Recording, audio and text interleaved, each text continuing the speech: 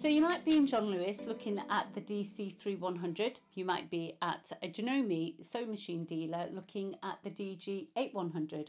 Or like me, you might have popped over to HobbyCraft and you're looking at their 8100 HC or HC 8100. But essentially, they're all the same machine. Now, I picked this up at HobbyCraft at their standard price of £260. Had I gone to John Lewis for the same machine, I would have been paying £429. And in the Janome dealership, I would have been paying £349. Now, with Janome, their machines are covered for 2 years. Now, I have had lots of feedback from lots of people who have sent machines away to Janome. It will take weeks to get a machine back, which is such a shame because their machines, for me, are generally very good, and I'm quite pleased and happy to recommend them. And if you go to a local dealer, not all of them service your machine, so always take the time to find out about the place where you're buying your machine. But really, this video is about this machine and I want to see what's inside the box, so let's have a look. So Janome have been around for a very long time in the UK, a Japanese company. They are very reliable, winning quite a lot of awards throughout the years. Now, the first thing you get are the details for the machine, including a nice plastic bag for them with a manual. Have a look through the manual. This will save you a lot of trouble in the long run. We've got a plastic bag for a plastic cover. Right, there we go. Not a really good experience. Right, there's the foot pedal, foot control. It's its own pedal, and we've got a plug for the mains. And here and there are the accessories. Okay, we'll open those up and have a look inside. Let's get the machine up and vertical. The pedal, it's a standard Janome pedal with a 1-pin plug. You won't need the pedal, which is why it's separate, because you can use the start stop button. So if you're in a wheelchair, for example, I like to have my machine a little bit away from the edge of the table. So if I measure the length of the cable, so the cable measures 170 centimetres, which is great because your table is generally about 75 centimetres off the floor. So you get the standard foot on the machine already, and so the standard foot does zigzag stitch, but you get in here, as well as an extra bobbin already loaded in the machine, you get an additional 3 bobbins. You have a spindle, that means you can do twin needle stitching. You have a seam ripper in there, so place that on the bottom so that you've got a nice long handle. You've got some organ needles. HA really just means household needle, so those domestic needles. So don't be too caught up with what the HA is. They've given you a satin applique foot there, so those embroidery stitches you can actually see through the foot. You've got a zip foot, that's the standard zip foot E. You have a screwdriver. You have here a spool cap, large and a small, and a piece of felt for your thread, a brush to clean your machine. The power is 35 watts, so it's not a hugely powerful machine, but they, you know, you don't need to have a lot of power on these kind of machine because of the DC motor that's inside. Usable for all levels of sewers, so beginners, intermediates and professionals. And it does do all types of fabrics if you have a look on the John Lewis website. So that's your stretch fabrics and your denim. If I switch the machine off and then switch it back on, when I switch it back on, I'm going to press the needle up and down button at the same time. So press that down, switch the machine on. Now what comes up is a timer facility. So this is how many hours, so this 1 represents the number of hours in which the machine, after no use, will switch itself off. So I can increase that. It comes default at 7. So after, say, you've left the machine on all day, it will switch itself off. Or you can go all the way up to 12 hours, or you can choose to have the machine switched off so it doesn't switch off itself at all at any point. And then all you do is press start stop and the machine's ready. What a cool feature. Okay, and the way to alter the numbers on here, press up. You can use these arrows to indicate which number you want to alter. Change the line over to the width of the stitch, and we can go up to 7 millimeters. So that 7 represents millimeters, and that's how wide the stitches will swing in the zigzag foot. When you fill in the bobbin on the machine, you push the bobbin over to the guide, and immediately the screen will move over to showing you that the bobbin is in play. I've got the pedal plugged in, so I've got the pedal signal there. So if I press the pedal and just go, I have the speed at full control. It doesn't sound impressively fast.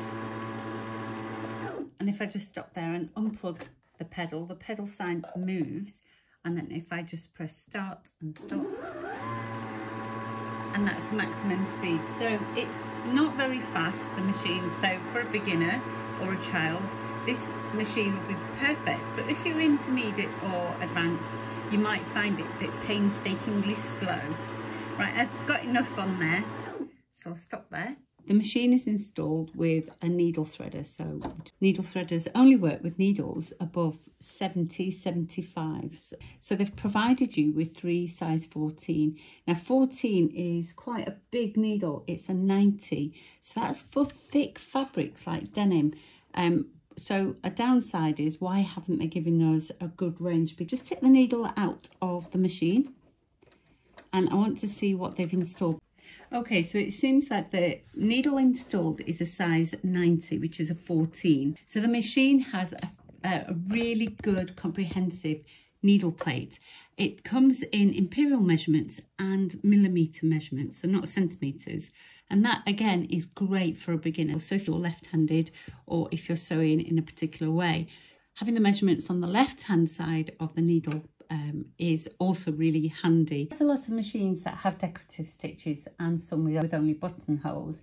You have this plus and minus screw here, and that balances your stitches. So sometimes what happens is your decorative stitches might be a bit more prominent on your left side or on the right side. You can adjust this screw, and you've got the screwdriver with your machine, and you can just make the adjustments that you need to balance out your stitches. But you can use it to your advantage. Now if I stitch this stitch,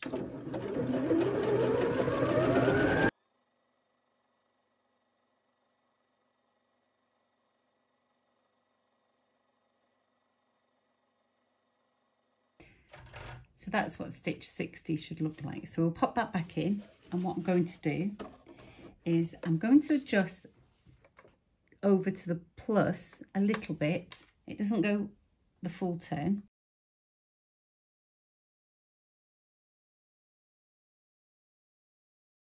And if I stop there for a minute, I'll move it over to the minus. So that was when we moved the adjustment over to the plus, it brought the stitches closer together.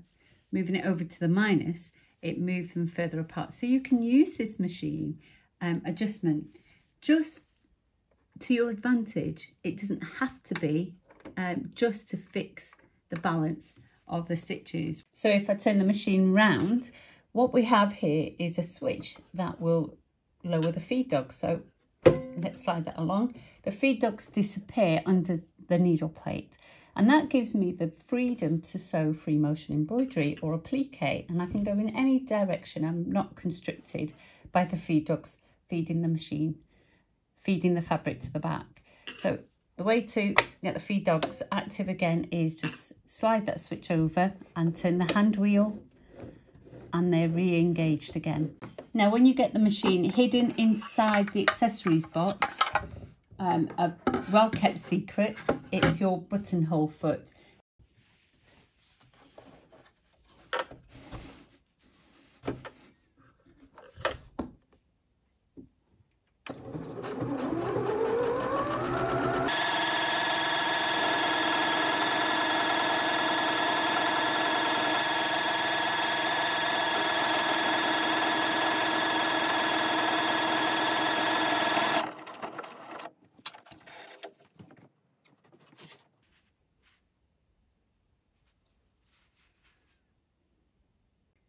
Now this auto-lock button is really handy because what you can do is have combination of stitches. So if I choose a stitch, I've just chosen a random one there. What I can do is just press start, stop, just sew the first stitch, press the auto lock and then select a different stitch.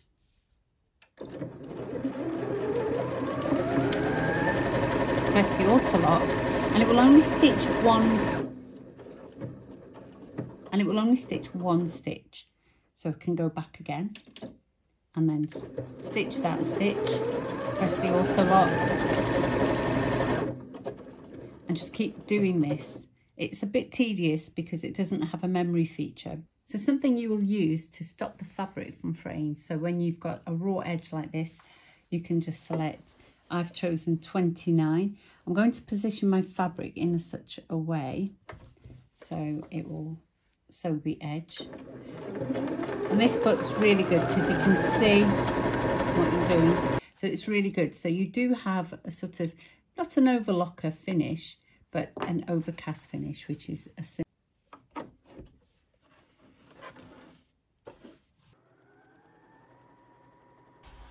Now sewing over denim, this machine's handled that pretty well. So I've had my mock waistband, so I've got 4 layers of fabric there, but then I flip this over, so that's 7 layers, and there isn't a problem with the stitching. So this has handled the denim pretty well. Now I'm using stitch 16, which is the recommended stitch for stretch fabric. I have a bright yellow on this blue.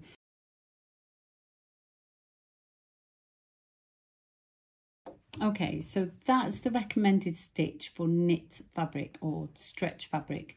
I've used a stretch needle, the 75, and this is actually for stretch fabric rather than using their blue tip, but it's the same size and it has the same tip. So I've not received the great results that's promised. I'm a little bit disappointed. I mean, the stretch is fantastic, it's there, but the fabric looks warped, and I know even if I do steam it, because the fabric's twisted, it's not really going to make much of a difference. And I've had a practice with other stitches, so the lightning bolt, again it was twisted, twin needle, tried to do a twin needle. I think the presser foot pressure is just too great for stretch fabric like this. Now for chiffon I tend to use a size 60 needle. Problem is, on Janome machines, the feed dogs don't pull the fabric from the edge.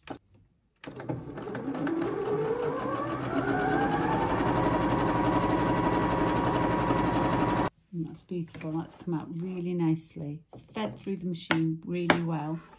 A fine fabric like this, I really didn't expect it to stitch from the edge, and it really did. So again, I'm happy with the machine for chiffon.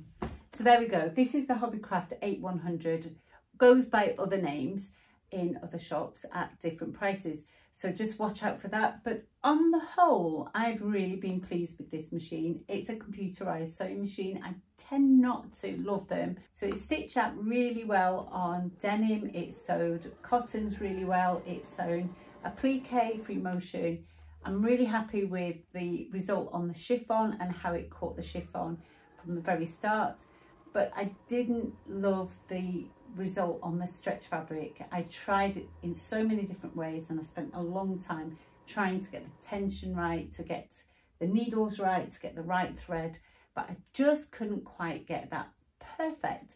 So I think that's a little bit of thumbs down. So now the number of stitches on here is really good. They're not just pretty stitches, you actually have quite a number of utility stitches. And even though the manual didn't give me a comprehensive guide to what these stitches represent, it does give me a good guide on which stitches will be suitable for. Overall, it's great. All the functions work really well. I'm really pleased with the feed dogs, because a lot of Janome machines with 5 feed dogs on them are very weak. These are powerful. I'm really pleased with this machine. I like the stop-start function. I like the needle up down. It has the slide control. The number of stitches a minute isn't amazing. It sews the denim fine, it sews the chiffon fine, I'm really pleased. I don't think it would be perfect for leatherette or anything like that. I haven't tried leatherette, but that isn't really something you might want to buy a computer machine for. So I would definitely recommend this machine to a beginner, maybe to a child. It's not too powerful, it's not too strong. I'm not sure about advanced sewers and somebody who's skilled. I wouldn't necessarily say it's for them, but it is a good buy and you are going to be able to stitch lots with it and have lots of fun.